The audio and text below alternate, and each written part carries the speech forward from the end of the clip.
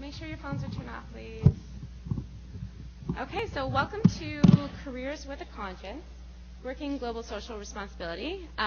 This is a Talking Trade event. I don't know if you guys have been to one before, but it's co-produced by the International Trade Marketing Department and the Corporate Social Responsibility Club, of which I am the president. So basically, we have some amazing panelists here today. I'm going to introduce them in a few minutes. And we're going to have lots of questions, hopefully. We're going to have Julian and Annabelle going around with microphones. We have Julian right here, Annabelle over here. So once we start that up, if you have a question, just signal to them. They'll come to you. Make sure you speak into the microphone, like this, not like me, because we're taping this, so everything's going to be on video. And I do want to thank a few people for making this event possible. We've got Christine Pomeranz, the chairperson of our department, Professor Guillermo Jimenez, the club's advisor, and Laura Jones, the ITM advisory board member. We have Mike, Stephanie, and Christian, who are our media team, and Roy Larson, who printed our beautiful brochures. So with further ado, I'll introduce our panelists. I'm not going to do it for very long because they have their stories to tell. So first of all, we have Amy Hall, who is the Director of Social Consciousness at Eileen Fisher. Then we have Summer Rayne Oakes, who's an eco-model, social entrepreneur, media personality, and many other things. Farida Sharif, who is actually stepping in for Nadiyah Bradshaw. She is the Assistant Manager of Production at SUNO, and she manages SUNO's factories, fabric mills, and logistics. Then we have Susan McPherson at the end, who is the Senior Vice President and Director of Global Marketing at Fenton Communications. So we're looking forward to some great conversation, and they're going to introduce themselves a little bit. But first of all, I want to introduce our, do we want to take some pictures? No? Okay, never mind. Oh, come on. So we want to say hello. Yeah. All right, so basically, if you want to just start off, I'm going to introduce Amy. And yeah, no, you can just there we go. Where to go? You can sit down. Oh, I can't. Well, yeah.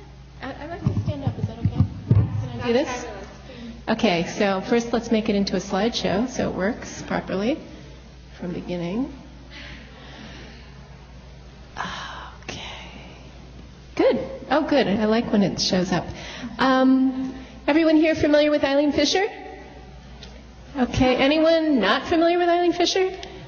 Okay. Cool.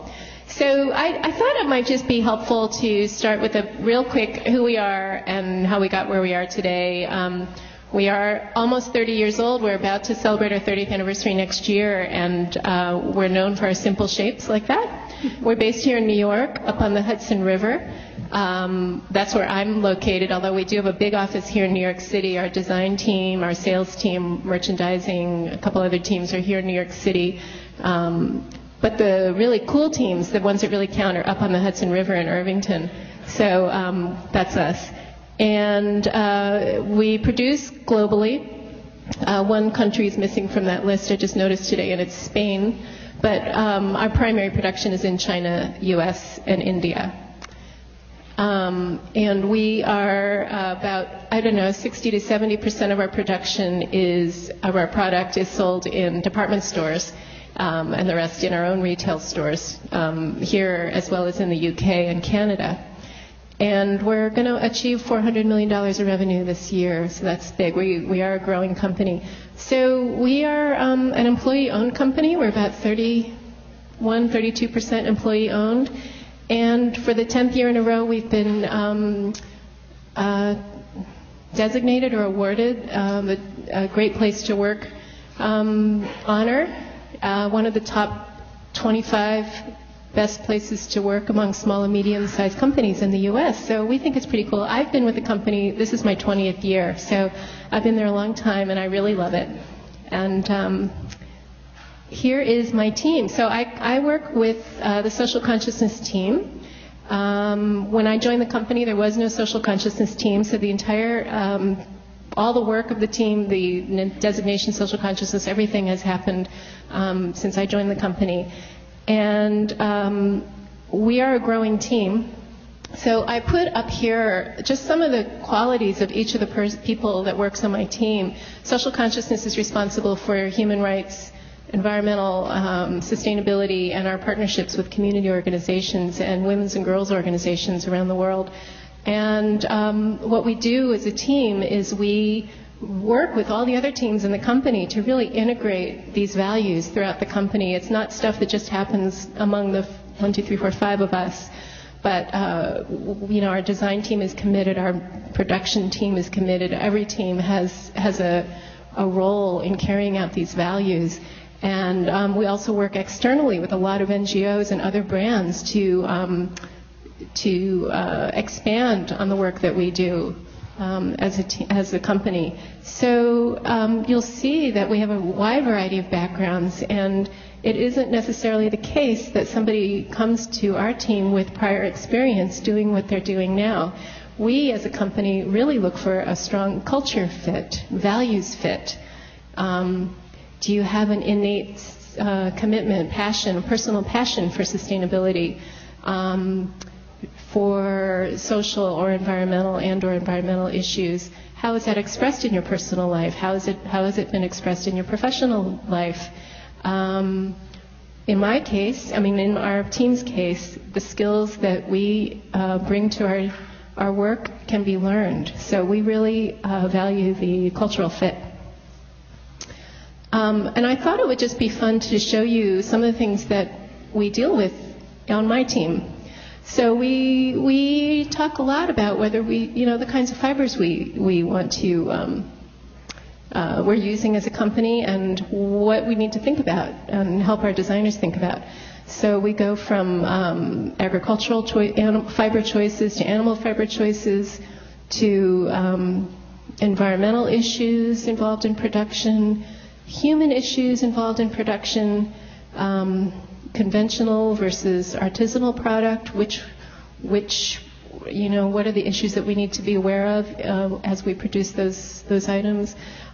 Made in China and made in USA are always hot topics for us in terms of responding to customer inquiries and in terms of addressing greatest need in our supply chain.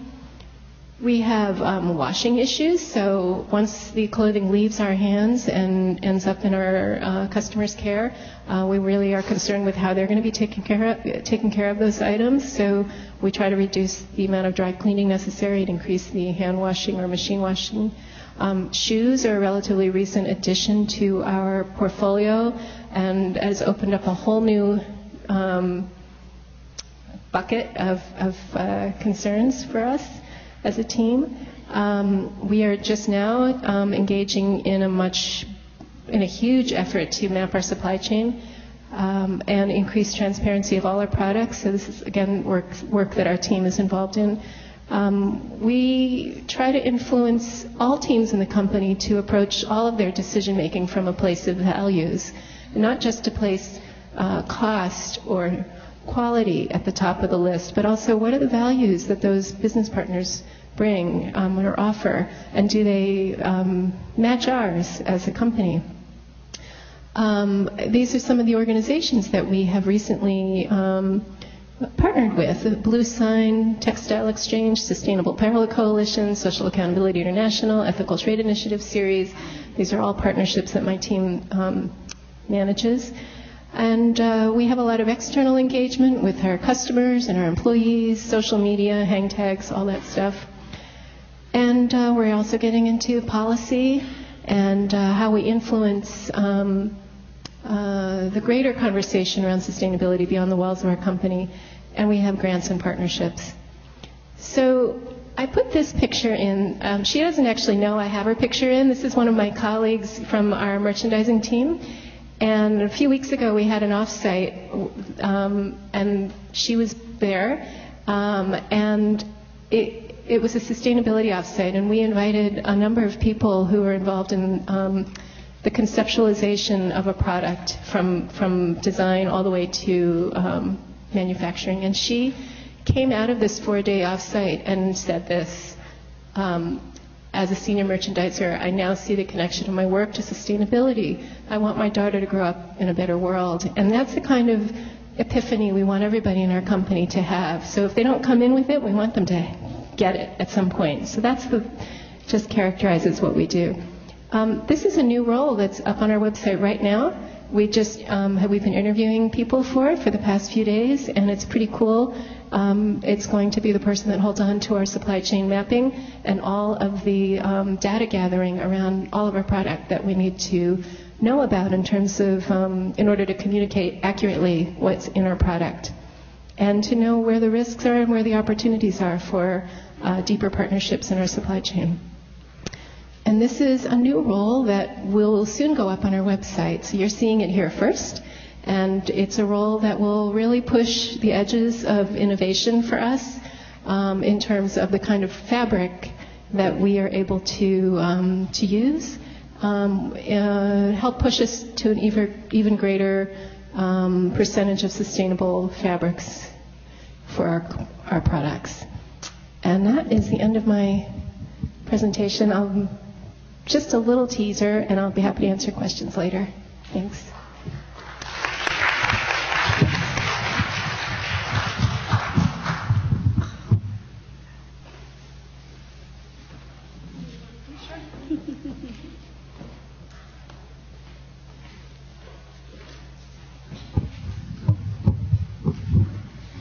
Hey there. So again, my name is Rayne Oakes, and I think that it's probably best maybe to serve the topic of entrepreneurship.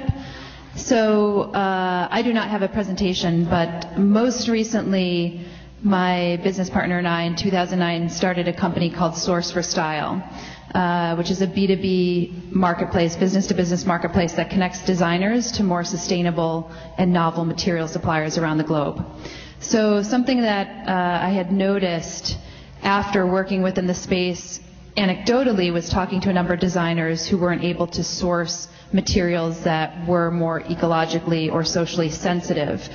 Oftentimes a designer doesn't know, as they kind of get out of the role of school, that it's not just about going down to Mood Fabrics and picking up some fabric. It's actually sometimes working directly with the textile mills itself. And we saw that designers are spending up to 85% of their time actually sourcing materials and not designing.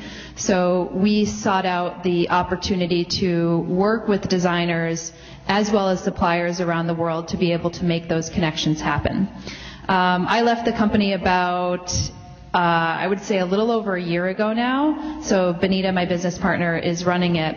But I think that there's a vast variety of skill sets that I think that sometimes when you're starting a company or coming into a startup that are needed versus going into a company that has been fully established.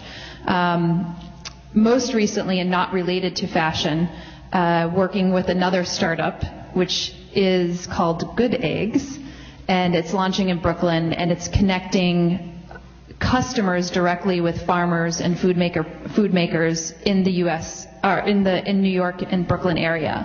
So it gives customers the opportunity to get farm to fridge products delivered to their door. One of the things that I think that assets that are needed when you're coming into a startup is that you work incredibly late hours. And I'm not saying that it's something that you don't do in an established company, but when I mean late hours, I mean you might start at 8 a.m. and you're not finishing until like 3 a.m. In running Source for Style, it was sometimes we were pushing 100-hour work weeks, and it's not. It's expected, and you do it because you're exceptionally passionate about the project and because there's no one else to be able to run it but yourselves.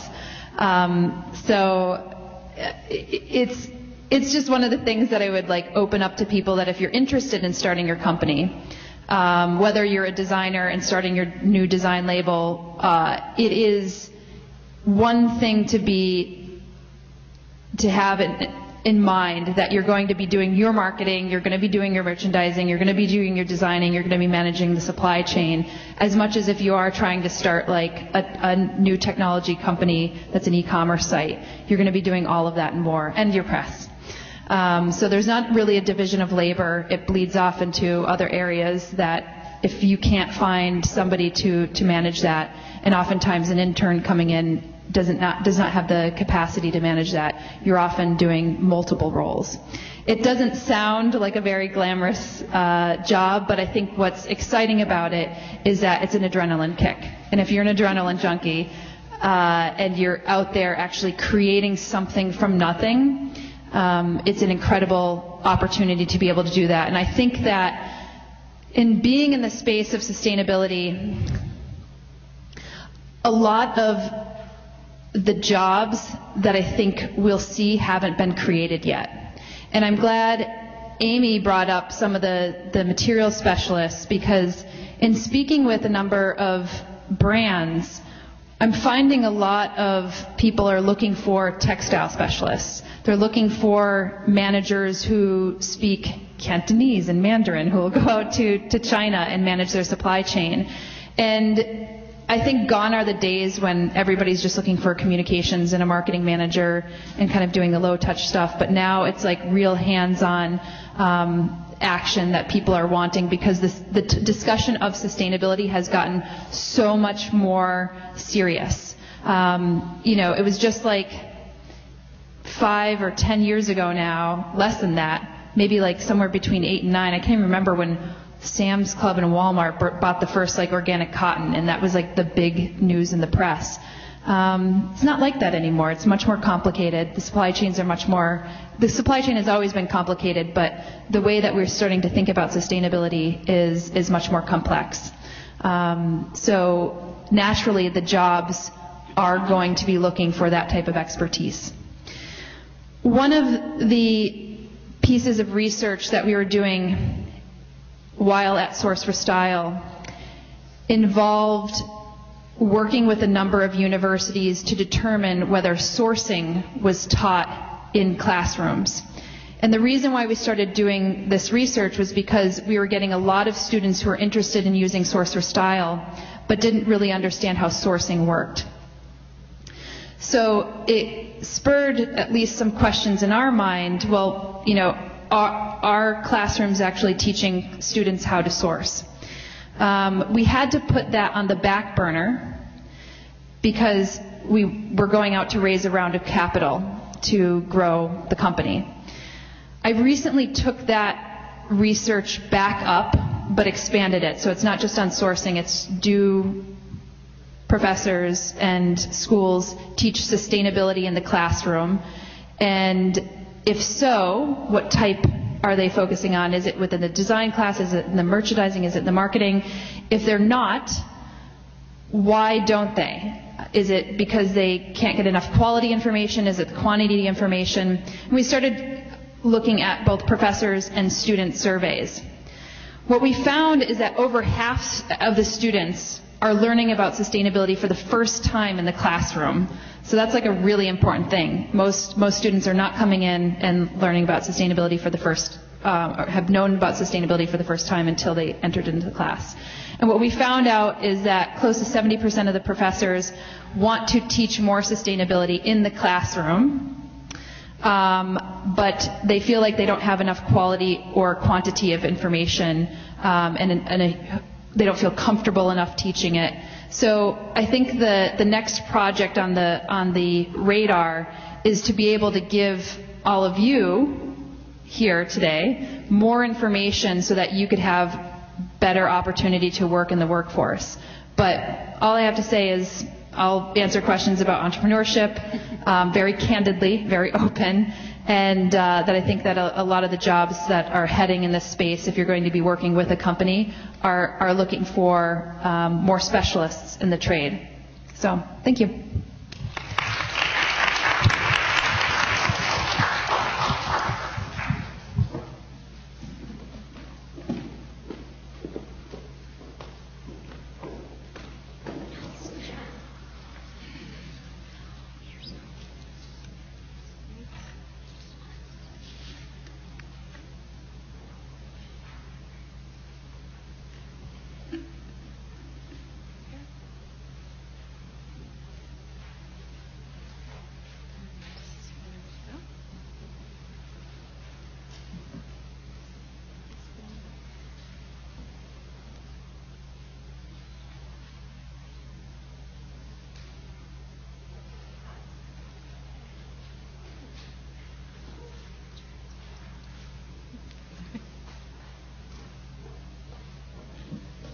Hello, I'm Farida. I work with SUNO. So SUNO is a small brand. We started when the owner of our company, Max Osterweiss, had a collection of vintage congas, which are traditional African textiles. They usually come with a very vivid pattern, bright colors, and a border. Max was raised partially in Kenya and had a collection of these that he'd been growing for about 20 years when the 2007 elections in Kenya erupted into violence. So when that happened, of course, a lot of tourism and a lot of the Kenyan economy in general declined, and he wanted to do something to try to bring back his second home. So he took his collection of congas and decided to make beautiful women's garments out of them. A large part of our heart and a large part of our brand is still built in that love of Kenya and that desire to see its economy grow. So here we have a quote from one of our factories there, SOCO. The aim of SOCO is to create sustainable, fair employment and offer training and skills to some of Kenya's poorest people. My life goal is for SOCO to remain sustainable so Ukunda can sustain. And that very much aligns with SUNO's mission overall. And fortunately, we've been able to grow not only from Kenya, but we also now work in India, Peru, Turkey, Korea, and of course, we're keeping New York's garment district alive as well. One of the most important aspects to our company is ensuring that we have a close personal relationship with all of the factories that we work with across the world. This here is from Kenya. You can see some of the traditional congas in the photo being manufactured, but one of the things that we were really going for is to help develop a skill here. So we've brought new machines in, we've helped a factory grow so that they're able to now develop silks. They've created a floor, and they have skills and supplies that they wouldn't have been able to create without us. So it's a very great feeling to be able to go and see the change that you're affecting in people's lives. We'll send our own personal development people to help them learn how to do a blind hem, to learn how to use fusible properly, to really help develop a full fashion economy in Kenya. We also work here in New York in the garment district. We work primarily with a factory named Johnny's. In one of Johnny's missions, they hope to encourage the growth of New York's diminishing garment district and provide more employment opportunities to our community. This is also a really important goal for us. We've been working with the same brand, with the same factory since our genesis 5 years ago. So it's really been great to be able to see that relationship grow and to have them help our brand grow from, producing just very traditional garments to producing high-end fashions. In India, our guiding philosophy is to replace the Made in India label with an honest, proudly Made in India label. And that's from Neetu Singh, who is the co-founder of Nika World, which is our primary facility there. We worked very closely to find this place. We literally were scouring India for factories that we felt very comfortable working with, and we absolutely fell in love with Neetu, the owner of Nika World. One of the awesome things about them also is that they do a lot of hand embroidered work, and they actually have a floor that's full of men. They have a circle of men. It's a very special community that specializes in beading and embroidery. We also work in Peru. The quote from one of the factory owners there is, "We all feel proud of our country, proud about having a great artisan culture, proud of the fine fibers we produce, such as alpaca and pima cotton, and proud to show the rest of the world that we can make the finest knitted garments."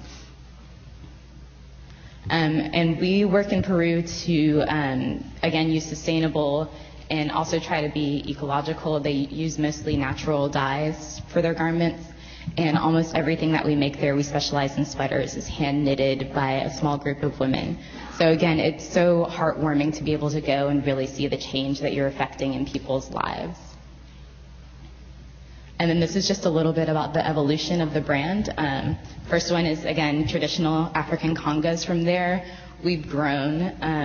In the second collection pictured, spring 2011, we were still very much drawing from the inspiration of those original textiles, but we kind of flipped it and made it our own. And now we've moved on to using more luxury materials, using silks, using polys, using fabrics made in Italy to become what we are today, but still reaching back and creating those same relationships with factories.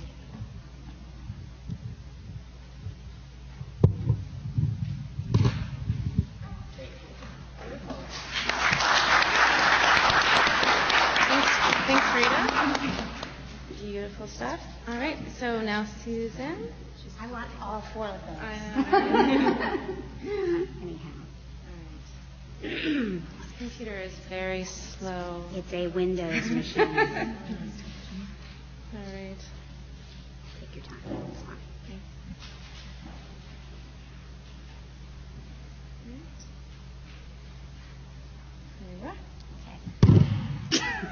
For the midget in the audience here.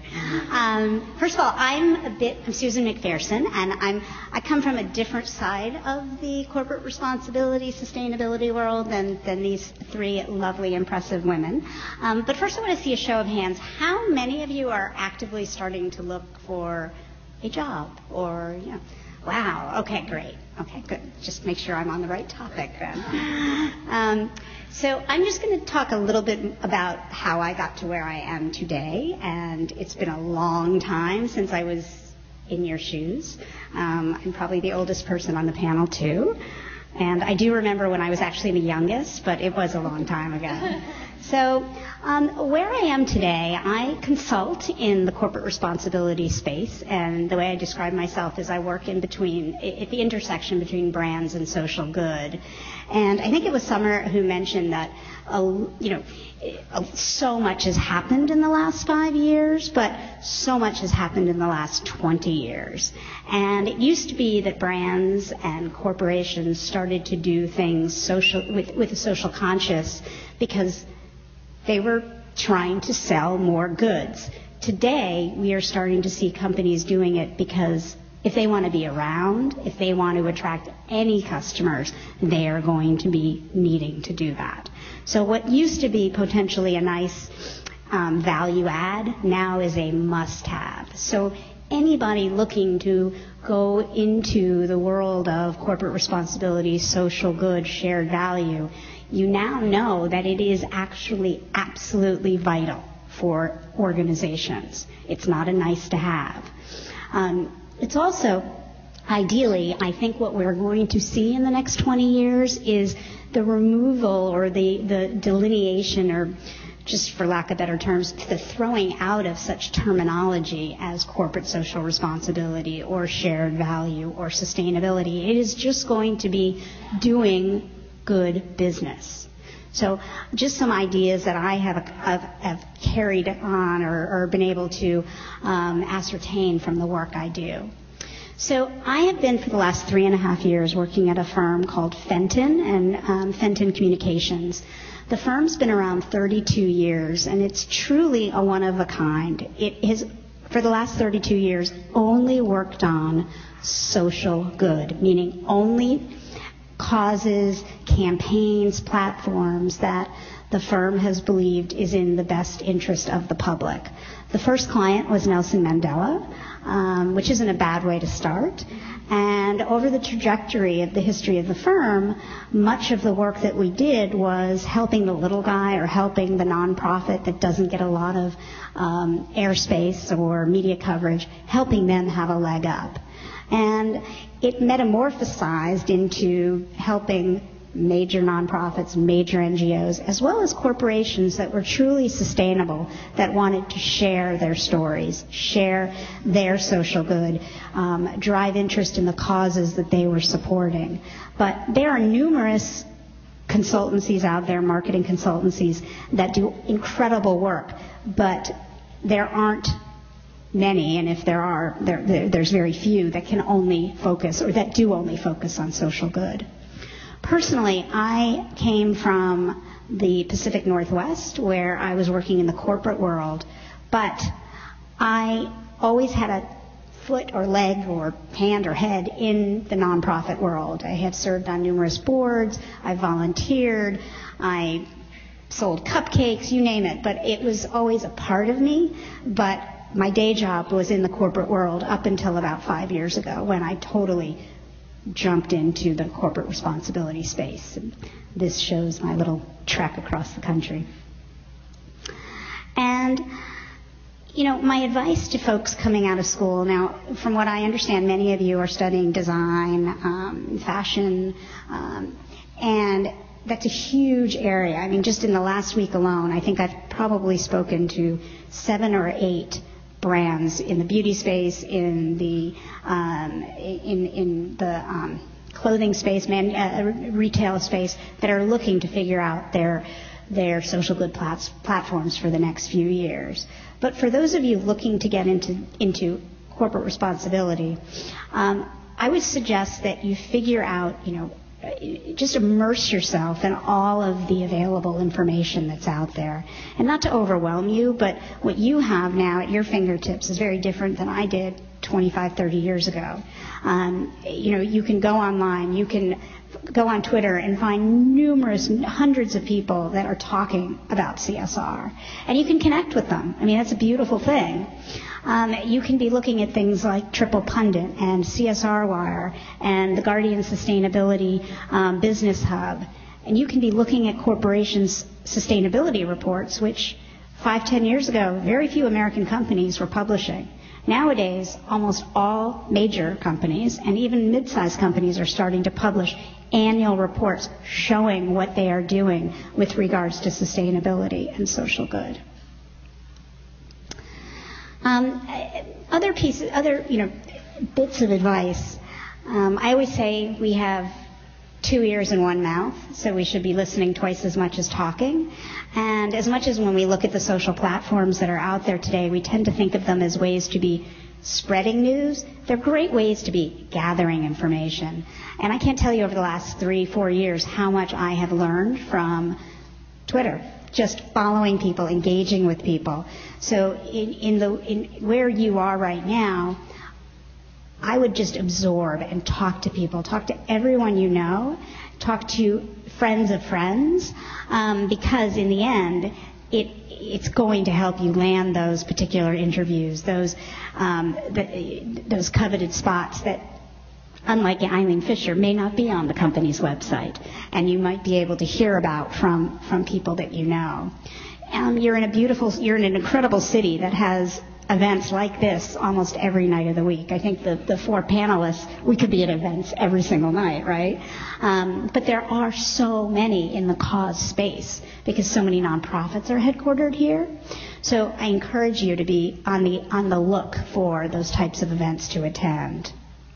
And truly, it was my transition from the corporate world, in the true corporate world, into the corporate social world was because I was talking to a lot of people on and on and on, and asking them what's important, where do you see this market going, where do you see this heading.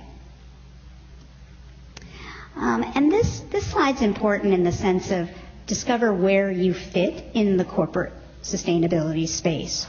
A good friend of mine, Dave Stangus, he is the head of corporate responsibility for Campbell's Soup. And he, like me, is of age, and he said, although don't tell him I said that, he said to me a few years ago that, the old-time CSR people came from the operations, came from environmental sustainability. And nowadays, more people are coming from the comm side because it is so much about communicating and storytelling. Now, granted, you can't communicate and storytell when there isn't a backbone of social good happening. If there's no sustainability, you don't want somebody telling that, you don't want somebody making up stories that don't exist. But in a true systemic, sustainable company, that company needs storytellers. They need communicators. They need people who are going to be going and bridging partnerships with the stakeholders, whether it be their employees, whether it be their customers, partners, nonprofit providers, even people who live within the communities where the companies operate. So when you look at this kind of colorful chart, see where you feel you would be able to add value. I'm not a scientist. I don't come from a logistics background. I'm more of a communicator. So for me, the natural place that I found myself gravitating towards was the communications, the sharing of stories, the building partnerships between nonprofits and corporations. So it's a vast space, and it's important to know where you want to fit. I'm sure you hear this in all walks of life, but be authentic. The sustainability space is very much being true to yourself and being true to the organization you work for. It's all about transparency, and it's an industry that demands that of you as well. Of course, I'd be the cat that barked, though. Anyhow. And again, I can't say enough about the positives of social media. A few years ago, pardon the term, but I had a brain fart, and I decided to start a Twitter chat that now, unfortunately, has followed me everywhere, and it's called CSR Chat. And it's every other Wednesday afternoon, although sometimes we had one today because I couldn't do the one tomorrow. But we have featured everything from discussions on conflict minerals to women in CSR to corporate philanthropy to corporate guests such as the head of the sustainability departments from Microsoft, Intel, Hilton, Ritz-Carlton. I could go on and on and on. But what it has done is it's created a platform on Twitter where people in the sustainability and CSR space can come and chat and discuss issues without anybody feeling afraid to ask a question, because anybody can ask and we take questions from everybody. So it's fun. You should check it out. And I don't make any money off it, so I'm not selling anything to you, but CSR Chat on Twitter is fun. And that's it in terms of just overview, but I'm happy when we take questions.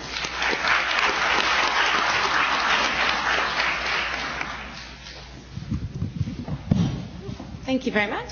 So part of the reason that I wanted a diverse group here, is because I've seen this issue of specialization come up a lot. You guys talk a lot about sustainability, and so when I look for work out there, I see, a lot of, the skill sets. Like when you put up the job posting, it said, the chemistry, all this sort of thing. And I think as international trade and marketing students, we're much more focused on the logistics and the marketing, of course. And so, Susan talks about the more storytelling aspect of it. And Frida has, I know that you deal with more of the ethical production. And of course, CSR deals with all sorts of different things: human rights, poverty, transparency, diversity, exactly, labor relations, exactly. So, and I know also that Amy, you have a degree from Green Mountain College in sustainability, and Summer Rayne, you have a degree in entomology from Cornell. Environmental science. Okay. Okay. So obviously those degrees help you very much in your careers dealing with sustainability. And so part of my question is, how important is a secondary degree in that field for you guys? And then more of what other kind of skills can we work on in our major, because we're in our major because we're interested in it. And we can take courses on the side to do other things, but most of us aren't going to go on to do an environmental science degree. So I don't know, Amy, if you want to start out the conversation. Okay, well, at Eileen Fisher, generally speaking, degrees are less important. We really don't look, generally speaking, for MBAs or advanced degrees. The only exception that I can think of is in the environmental side of things, where it does help to have an advanced degree, because it generally means you've had some work experience and some significant internships, because that type of work is very data and metric driven. And so we really are looking for somebody who's demonstrated the ability to gather, analyze, and communicate data, translate data and communicate it. And oftentimes it goes hand in hand with an advanced degree. But with the other aspects of my team and others in the company that have tentacles into social consciousness, it's much more about the experience that they have and their personality and culture fit.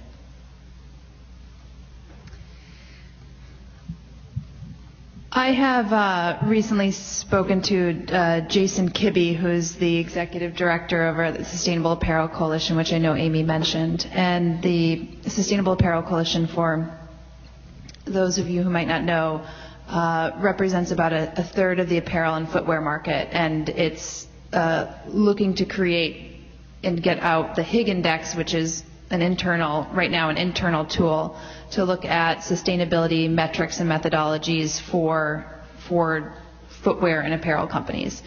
And I asked him where he felt the skill set was going to need to be in the next, now until the next 10 years. And he felt pretty strongly that you will still need the skill set of whether you're coming out and designing or merchandising or marketing, but you will need to have a basic understanding and for sustainability in mind. Like if you're a designer and you're going to go into Nike, you're going to need to use and figure out how to do the tools. And it's something that you could probably learn there, but in coming into the, I think that you'd be a much more impressive candidate coming in with that knowledge and that consciousness in mind. One of the things that I've often looked for since I've run all the intern and employee programs when running my own company, I've always looked for people with great analytical and research skills. And the reason for that is it's nice to know people are able to figure things out on their own, that they're not necessarily, as somebody who's often kind of out doing meetings and running companies, you can't always rely on somebody for the answers. Like, I'm not always going to be there for the answers. And so I've always liked bringing on people who could almost self-manage themselves or be able to figure out something without having to call or email every 15 minutes. So people who are able to actually have a great research analytical skills, be able to figure things out on their own, feel a sense of independence while still being a team worker, I think are all kind of softer skill sets. The team worker and the organization side are like softer skill sets that I often look for. Anybody who's ever applied for a position within my consulting firm or within Source for Style will know that it's like a five-page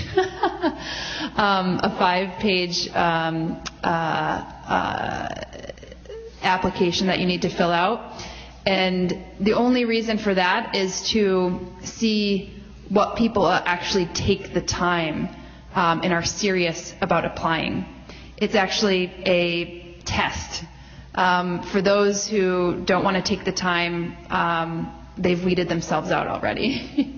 And I think that in working in a position where it's a more enterprising position, where you're going to need to work later hours or be extremely passionate and be up doing jobs that you might have never seen yourself, but have the extreme pleasure in building things from scratch, we need to have those people on set who are able to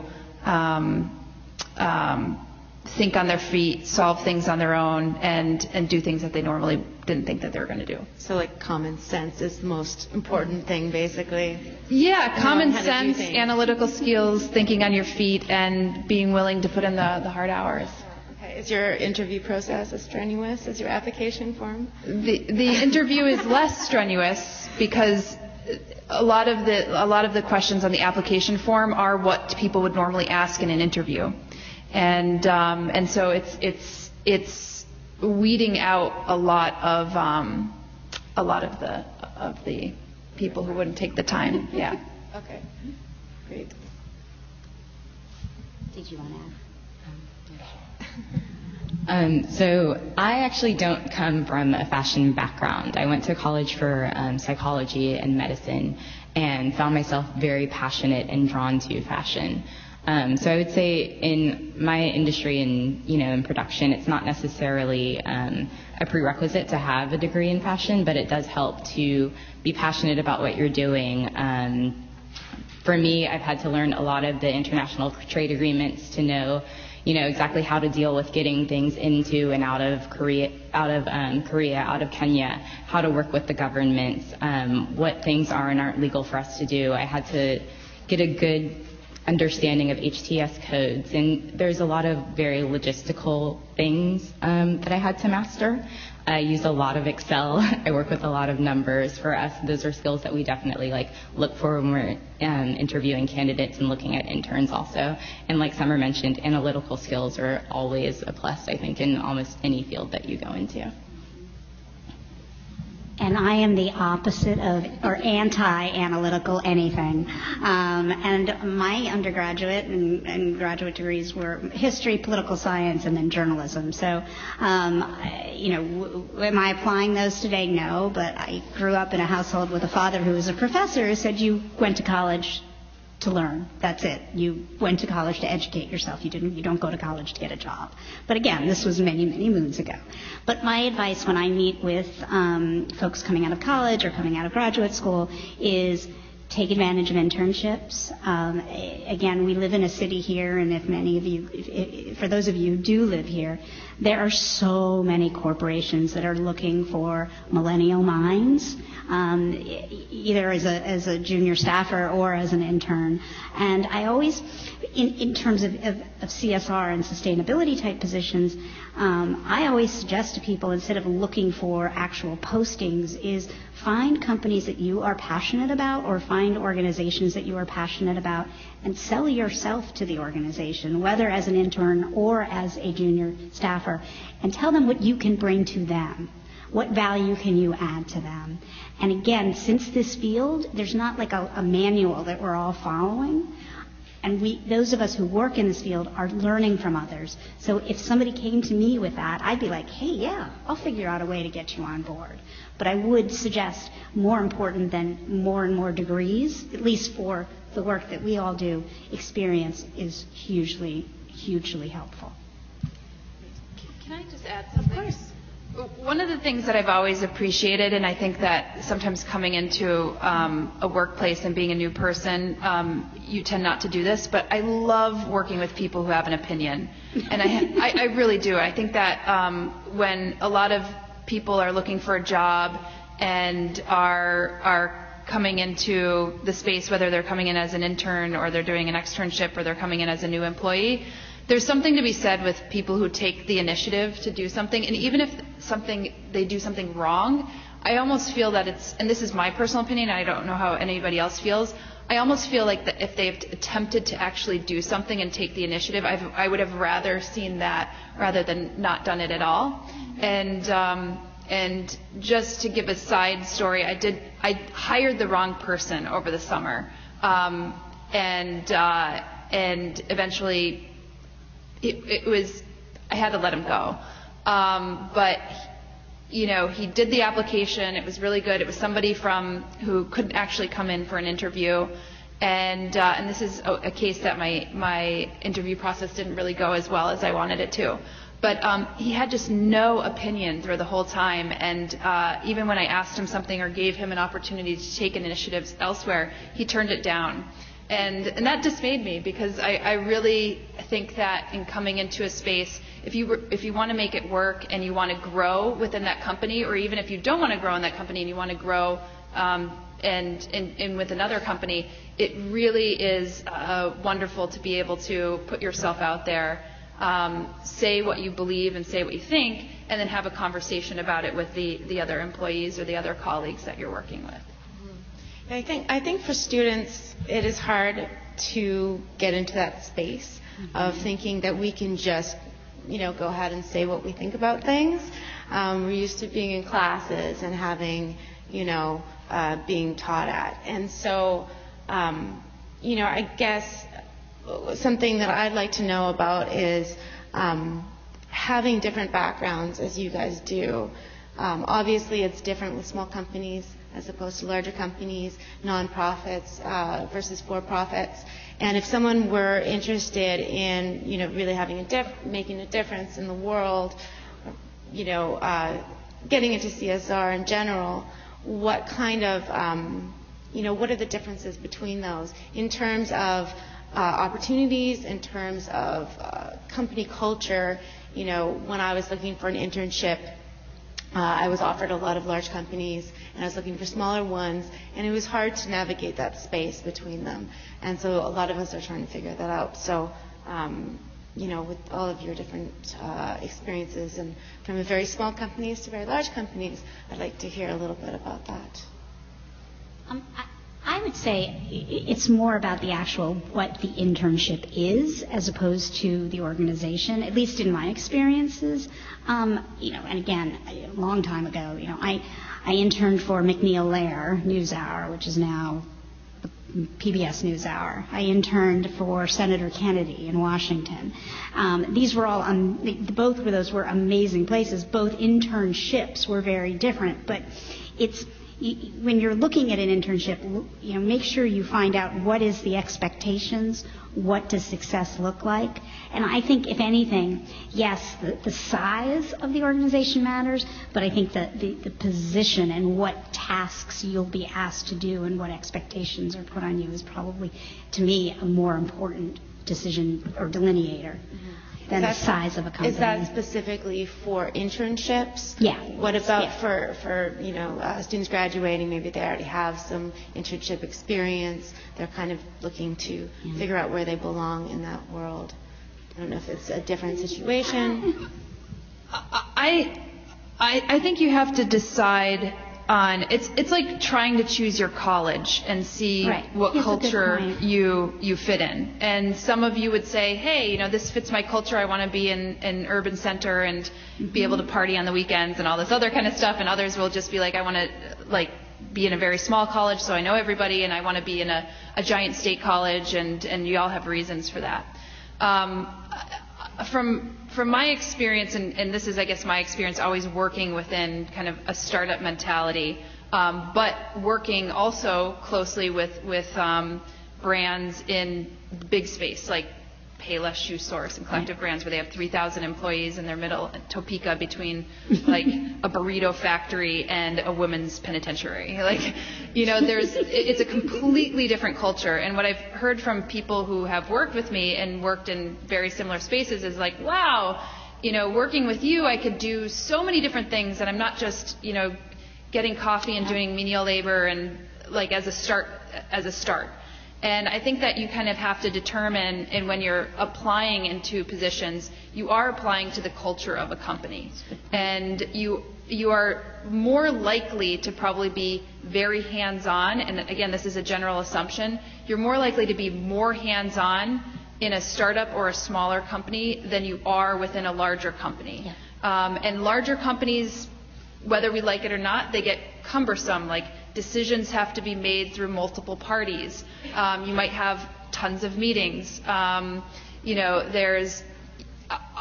felt that you just haven't been able to get as much, work done when you are in an exciting kind of entrepreneurial, smaller startup where you're expected to do work that you may have never probably get a chance to even do when you're in a giant corporate setting. Mm-hmm. So I think, and honestly, that giant corporate setting might be something that you guys are interested in. I'm obviously very biased and partial, but you might want to have a life outside of your passion. You might want to go in at a specific hour and be expected to clock out at a certain hour. It doesn't mean that you can't be passionate about your job, but there's oftentimes you might have family, you might have interest in kind of going and volunteering within the community, and you want to have time to be out of that. I just feel like it's like applying to another university and trying to find that culture that you fit in and what you expect in. Amy, do you want to defend that? Well, yes, I do think that our larger company is very exciting and very entrepreneurial within the walls of the company. But having said that, some things that occur to me about people who come looking for a job with us. We are highly competitive. We get about 10,000 resumes a year for what end up being about 50 or 60 jobs, including our retail stores. So what ends up happening is that we really do have our choice of a lot of really talented people. And I've noticed that people who call ahead and take the initiative and set up an informational interview, either before they've actually applied for a role or after they've applied. This just happened a month ago, actually. Somebody applied for a role in a different team and then saw my name on LinkedIn. I can't tell you how useful LinkedIn is. Yeah. I'm not suggesting everybody contact each of us that way, but it does work. And she called me. I had a conversation with her. I really liked her on the telephone, and I went back to HR and I said, I know she applied for such and such a role. I think you should pull her resume out and interview her, and they did. So that kind of thing is really, really helpful. It also allows us to flag your resume for the future if there isn't a good fit now. But the other thing I tell people is, for anybody who's particularly interested in working in my team, and we're a really small team, we're really interested in having people throughout the company who have these values. So if you happen to have a sales background and you're trying to make a career switch and get into a CSR job, for example, my advice is, we have really great sales jobs that need people with CSR values, and I think you should really play to market yourself in a way that allows you to shine, play up to your skills, and play up to your experience. So those are some of the things that occur to me. There was another thing, and I can't remember it, and when I remember it, I'll just remember it. I mean, I think that it's important to note that, it's not like everyone's going to go out and say, oh, here's a CSR job, I'm going to get this CSR job. You can work within other companies, in various different departments and have those values and espouse those values and, look for openings to come up with. And in a larger company, you'd have those opportunities. Well, and task forces in very large companies where they are, the CSR department is trying to break out of a silo, they're looking for champions throughout the corporation that are going to be taking the message out to customers, taking the message out to partners and resellers. So I think you raised great points, Amy. Yeah, that was one of the things that we did at Payless as well.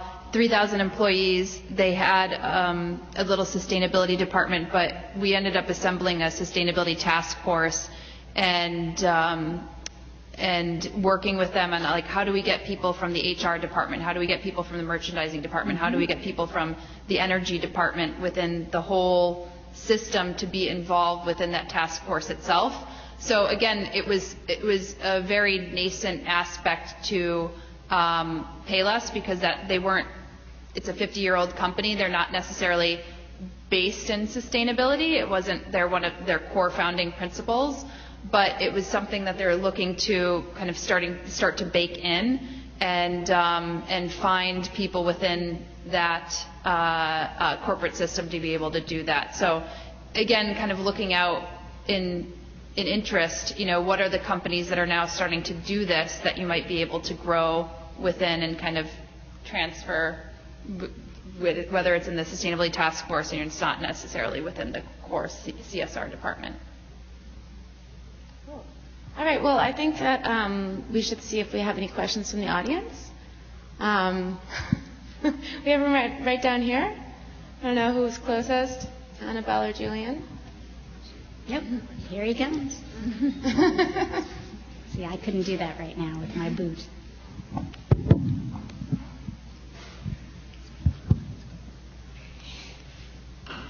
Hello, my name is Nana, and I'm also part of the CSR Club.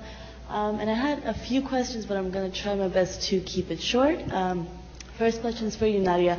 I actually had not to sound strange, but I had a business model to source clothing in different countries that are third world and kind of start setting up factories from scratch and making sure they're sustainable and source everything very ethnically with living wages and so on. So my question would be, exactly as your company is doing, you guys are using the Kenyan fabrics and putting them into European designs. Now, A, how are the sales going? And B, do you ever encounter yourself with political issues in those countries? And because they're developing countries, having corruption is a big issue, I know. So how do you control the corruption aspect and the political relationships among the U.S. and the Kenyan government? Our sales are going great. We've grown a lot, like I was saying, from the traditional congas. We've now expanded. We get a lot of fabrics from Italy, so we're doing silks. we're doing rayons, we're doing viscose. So we have really grown our brand beyond our initial vision. It has been very difficult to work with certain governments and to work within certain compliances, but when you find systems that work for you, like we personally are very respectful of Verite compliance, and so they basically go in and inspect the factories, make sure that everyone is getting proper wages, make sure that they're working in fair conditions, and then we go in and inspect them also. So like in India, for instance, every worker has to have a fan like cooling them down if there's no central air. In Kenya, they have to have running water like for the restroom. They can't just have, like a hole in the wall, in the ground, which literally happens. So for us, it's about, one, making sure that everyone is living up to the standards that we would expect them to have here. And then it's also about us going, visiting, seeing how their working conditions are, like staying with them for a full day, showing up unannounced, and just like making sure everything is going as well as it can. In Kenya especially, it's been very difficult to work with their government. They have AGOA and they have TRIO, which are 2 treaties that are set up to help us get goods in and out duty-free. But a lot of the times the government is very suspicious of brands, and they want to know exactly where every penny is going. You have to have documents verifying everything that comes in and goes out. So let's say we, import 50 pounds of fabric and we only ship out 45, then they want to know what happened to that extra 5 pounds. So for us, it's just about making sure that we're finding ways to recycle those fabrics, making sure that all of our documents line up, and then we do have one person on the ground in Kenya that also helps us legalize all of our paperwork. So you have to be really committed to working with certain countries and make sure that you are being compliant yourself, that you know all of the rules yourself, and then also make sure that you have people working with you and for you on the ground that can help you get everything through. So in terms of the, dealing with the politics over there, dealing with the auditing, is that all mostly outsourced, or do you guys spend a lot of time doing that yourselves? No, we spend a lot of time doing that ourselves. Yeah. And it's a constant process. We started the company in 2008, and even now we're still dealing with some things that, were from the genesis of our company. So it's one of those things where you really have to make sure that you have everything on the books and easy to access at a second's notice. So, you need to speak into the microphone. Yeah. Oh, you asked if our company is the one that's sponsoring the factories.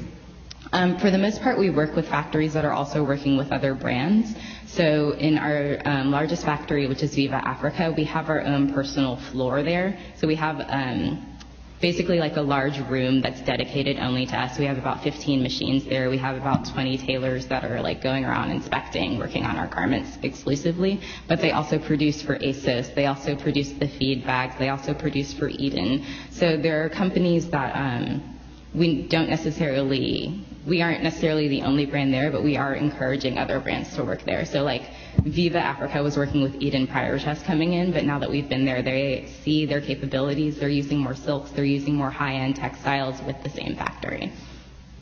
I just want to remind everyone that we have an online audience, and they can only hear us if we speak into the mic. So if someone asks a question without a mic, we would like the moderator to repeat the question. Thank you. Any other questions? Gentleman up there. Hi, how's everyone doing? I'm Leslie Francis, and I have a question in terms of fashion product development. So, I know where you're coming up with new styles. Some of you have mentioned, not just the traditional. So I wanted to know, who are your pattern makers? Are they local people, or do you have individuals who go in and train them in the arts of pattern making in terms of producing your clothing? So I'm just keeping it open to anyone who could answer that.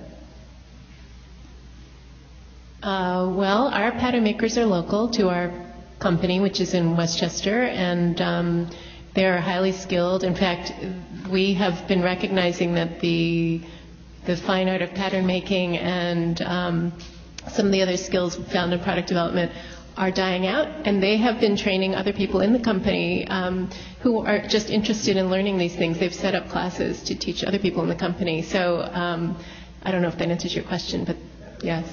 Okay. I guess we employ something kind of similar. Most of our samples are made here in New York, so a lot of our pattern work is done either in our sampling room, but we're also beginning to transition. We have one in-house pattern maker that we're working much more closely with now. Okay, we have another question up there. Annabelle? Hi, I'm an ITM major, and I also was part of the CSR club. And I have to say, I know a lot of us are seniors, and we're worried about the entry-level positions.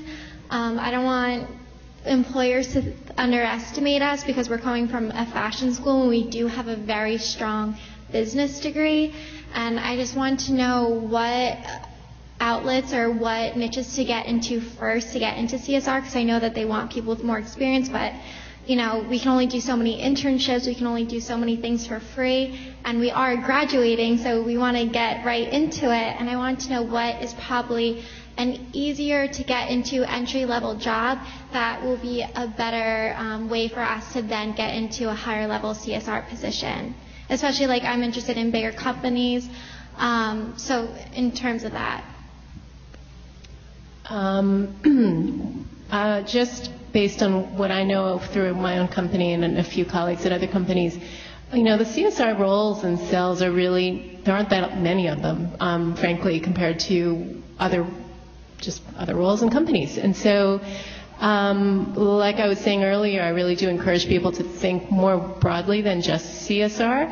But having said that, I also encourage people to really be open to doing whatever is needed in those entry-level jobs, because you need to show what you can do, and you need to explore all avenues available to you within whatever role is that you end up taking in an entry-level job. I mean, I did it. Many people in my company have done that, and when you've kind of displayed your various skills and talents, people will pick up on that and will want to grab you for their team or invite you in for a special project or something like that.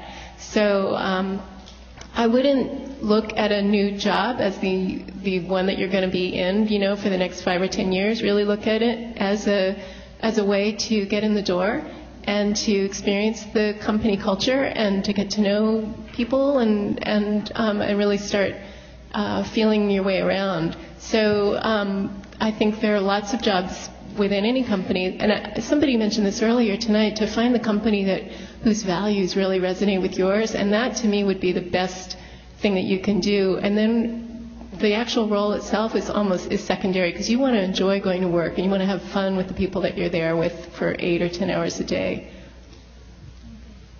Anyone else? No? All right. We have up there.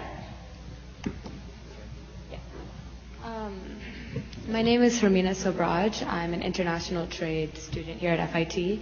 My question's for Summer Oakes, and I wanted to know what marketing steps and techniques your company makes in order to alert and show the community and the trade how sustainable your company actually is.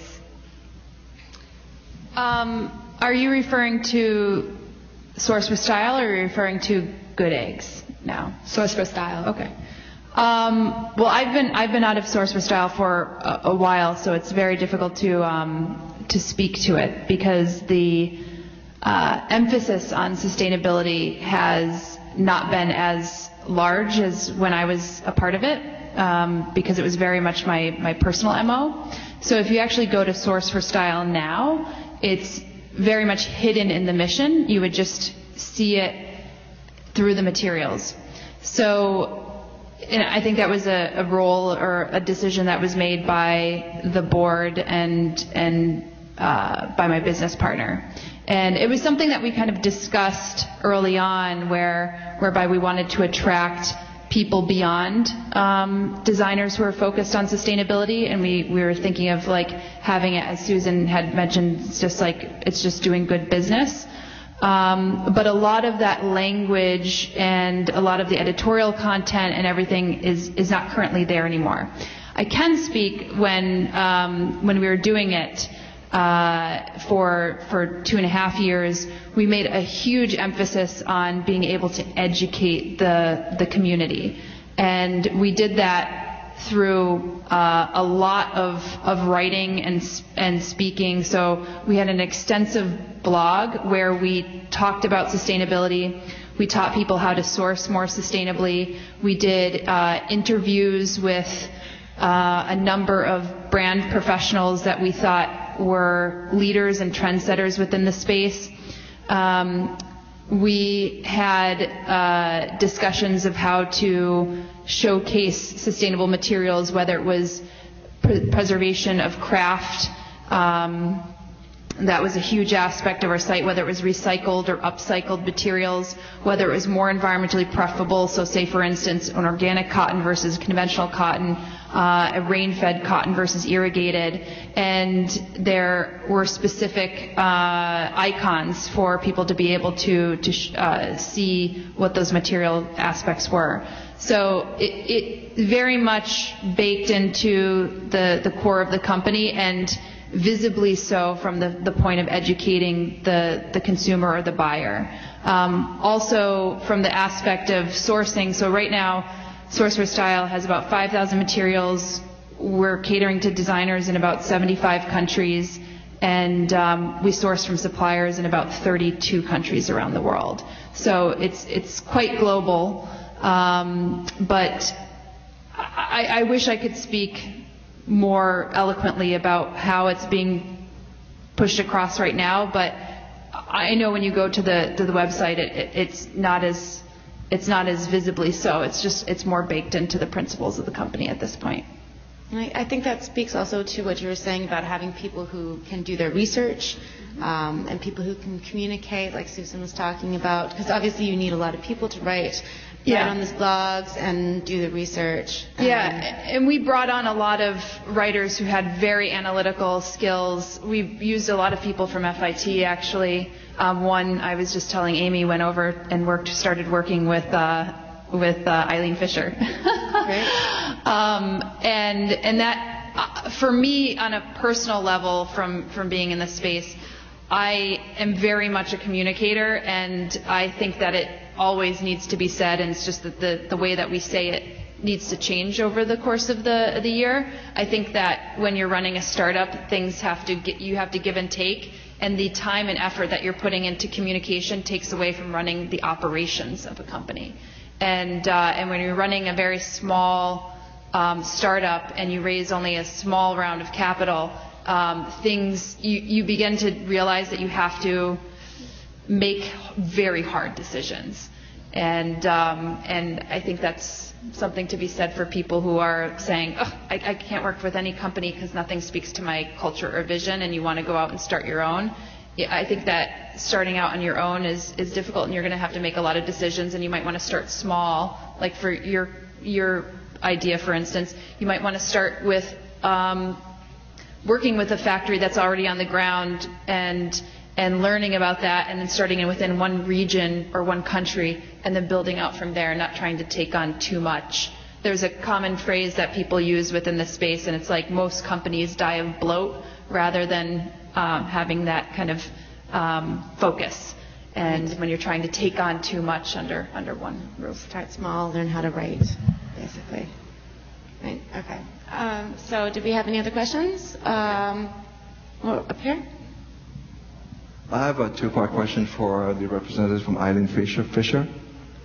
Part one is regarding your company policy in the U.S., and part two is regarding your company policy overseas. And in the U.S., who is Eileen Fisher, and are your internships paid? Who is Eileen Fisher? Yes. There's a real woman named Eileen Fisher. Mm-hmm. She's still connected to the company. She's our chief creative officer. Do you need to know more than that? She's the founder. Our internships are paid, yes. And the second part of the question is regarding China, productions in China. Since you mentioned that in your presentation that 60% of your production is made in China. Is that correct? It's actually closer to 80%. 80%. So how closely do you monitor working conditions in China, in your factories in China? We have very close monitoring of our manufacturers. We only use 7 factories. About 75 to 80% of our product is made in China in 7 factories, and those 7 factories we've been with for a very long time. We know them very well. We have our manufacturing team is there frequently, and we also have our sourcing agent there frequently, plus we have NGO partnerships that visit those factories for training programs with the workers, the managers. It's very, I would say, rigorous and deeply developed set of relationships there. If I can just add, Eileen Fisher is not, you're not this massive behemoth like Gap or, so it's actually, you are able to monitor the conditions that are out there. Okay. Is it job related? It seems that I'm being cut off, so I hope not. But anyway, the last question is, because everybody seems to be committed to, working conditions and human rights and all that, would a company like Eileen Fisher, a $400 million company, be committed to issues like that, particularly in China, with regard to human rights? Would the company be willing to participate or even initiate a conversation regarding human rights in China? So this is a discussion about careers for students. And your questions are wonderful and extremely valid, but I would like to just try to get on track. I don't know if you have a question about more aligned with careers in the industry, but we're just going to move on to the next question. Over here. Hi, my name is Allison. So obviously, as it was just touched on, retail has become like a sink or swim industry given the addition of CSR.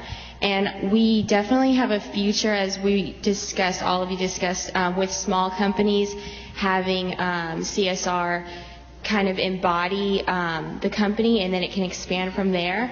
However, how promising do you foresee CSR being and evolving from just a sector of a large-scale company to the entire infrastructure? So someone just talked about Gap. Obviously, it's harder to monitor such like a large-scaled international brand. Do you foresee it evolving just from a sector to the entire, like affecting the entire company? Yeah.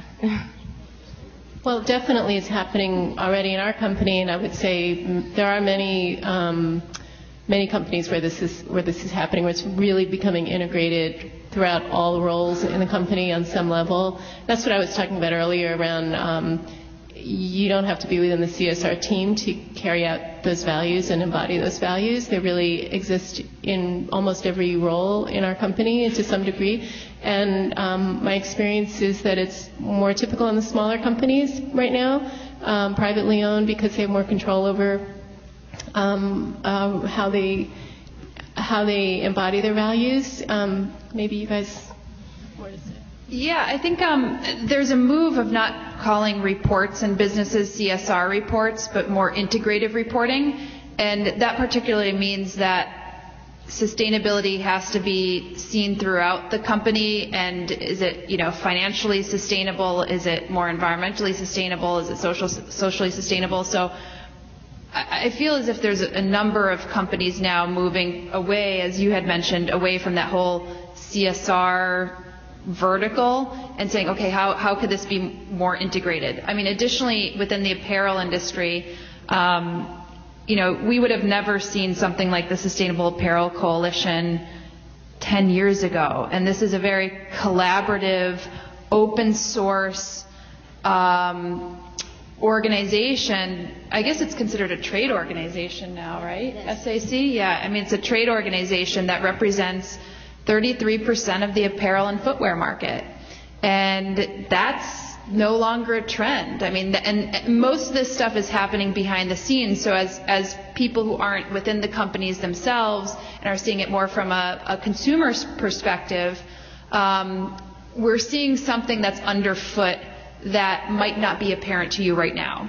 So I do encourage kind of looking at the company as a whole, taking a look at what Susan said earlier, what their values and their ethos is. You could easily see it from their integrated reporting or their CSR reports online, and be more involved. This is not a trend any longer. It really isn't. And it's the way that kind of the course is moving. And I think a lot of companies really struggle. I mean, I talked to Kevin Mayette, who is the head of sustainability at REI, and they had some C-level changes there, so he was either left or let go. And I really look up to him for great advice. I think he's an awesome guy. And he said, I met some of the folks at H&M. Here you have this very conflicted company who is one of the biggest fast fashion companies out there. And he said their sustainability people are some of the best that I've met. And they have this real internal conflict of, how are we doing this quick response? They got lambasted, of course, and remember the New York Times piece, not even a year ago, where they're slicing up their outfits and throwing them out to the waste piles, and they did some course correction with that. And I think that sometimes those companies are some of the most interesting to work with, because there's so much of the internal struggle there. And in coming into one of those large companies and expressing what you're interested in, you might find yourself working on some really big change at the forefront of the industry. I just, don't overlook or underestimate the fact that as millennials and the age that you are, you bring so much knowledge and information to companies. Okay, and you've got to be confident about that. And I'm around people all the time that are sitting around saying, "Gee, what are the millennials going to be doing?" And it's like we all sit around going, "Ah," But if you have youth in your favor, okay, so use that. It is not a negative at all. And maybe I'm look through rose-colored glasses, but truly, there are just. It's a tough job market, but if you are astute, if you are research friendly, if you have an open mind, there are going to be numerous opportunities in all facets of this industry that we all work in and love. And just it's just like college, but on a bigger scale. You have to immerse yourself in it to feel as if you could take hold. I know it seems like this Pandora's box that you're not even sure how to open yet, but it's about putting yourself into that position and starting from there. It's very scary, and you feel like you might make the wrong decision and you're going to be stuck with it for 10 years of your life, but it's not like that. It's about immersing yourself in the culture, getting to be a part of it, and analyzing it from there. It's scary, and I know it's more scary, I think, now than when I got out of college. But it's the same principles. You go in, and as soon as you're in, it's like that first day of school where you're just like, I don't know anybody, and my roommate is. I don't even know who my roommate is, and what friends am I going to make, and will I even like my professors? And you get over it. You're comfortable now, and it's the same thing that happens. It's like a bigger college. Yeah. Very cool. So I think we might have time for one really quick question. Maybe right down here, and then we got to wrap it up. Hi, my name is Claire. I'm also an ITM major and president of the Entrepreneurship Club here at FIT. And communication has been such a theme of tonight's panel discussion. And I wonder if any of you have a second language, but also more importantly from my past experience internationally, how cross-cultural communications plays into your careers and your everyday jobs. I was a language major, undergrad, Chinese, and I also had studied a great deal of Spanish. And those were the two languages that were most important when I started developing the human rights work in our company 15 years ago, and because of our supply chain. So that was tremendous for us, and it really, even though my language skills have diminished greatly since I graduated from college a really long time ago, it just helped put people at ease, and it gives a, provides a level of connection, personal connection, even if I end up having to rely on an interpreter or English even when I'm visiting with suppliers. So it's huge. And in fact, when we hired our human rights person who was up on the screen there earlier, we specified at that time that we needed somebody who spoke Chinese because of the amount of production we do there. And our New York, most of our U.S. manufacturers are Chinese speaking as well. So really, really helpful. And we just now hired a half-time, like a consultant person in India who speaks local Indian languages for that precise reason. It's really, really important for us. Anyone else? Yeah. Hablaba español por 4 años, pero lo dejé por 8 años ahora. The language was and has been, was and will continue to be an incredible aspect that we were looking for Source for Style. And I had the benefit of having a founder who spoke 3 languages fairly well. Spanish, French, and Hindi. And in working with 30-some countries, it was extremely helpful. And we had discussed multiple times having particular people on the ground who are just sourcing suppliers to be able to ramp them up on the site. And fashion, and most businesses, but particularly fashion, is incredibly global. And when you're looking at the sourcing side of things, I mean, manufacturing might happen particularly for small brands, primarily within the States or close to home. But as you start to radiate outwards, and particularly sourcing materials, you're going to be sourcing them from abroad. And being able to be immersed within that culture, be able to speak the language, and also technical language, is extremely important. All right, great, thanks. Unfortunately, we don't have any time for any more questions, but I want to thank everyone for coming again. It was a wonderful talk. And so you guys know, the CSR Club meets every Thursday in room A643 at 1 p.m. So come on by if you want to. Thanks. And I'm just going to have Christine pictures. We're going to have pictures. Thanks, everybody.